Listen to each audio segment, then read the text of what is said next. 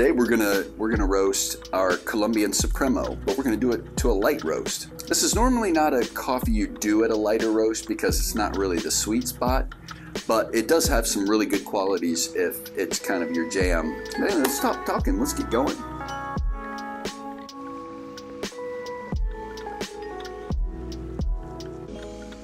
Even though we're doing it at a lighter roast, I want to stretch the roast out as long as I can get it.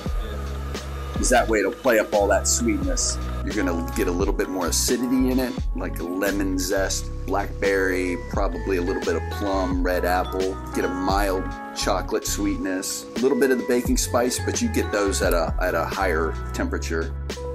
If you slow it down too much, you run the risk of stalling. That's where your temperature starts dropping or goes into the negative. The finish will almost be papery. There's just nothing there. It just kind of drops off your tongue. You stretch the roast out even though you're not taking it to a high temperature. It's going to be nice and smooth and clean. You'll get a nice acidity in it. Oh! Where are you going?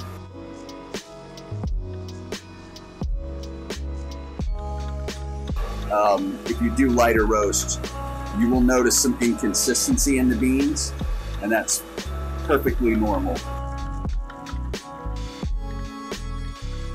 The Agtron number is probably low 60s, and we can actually verify that once we're done. This is my handy dandy little color scale.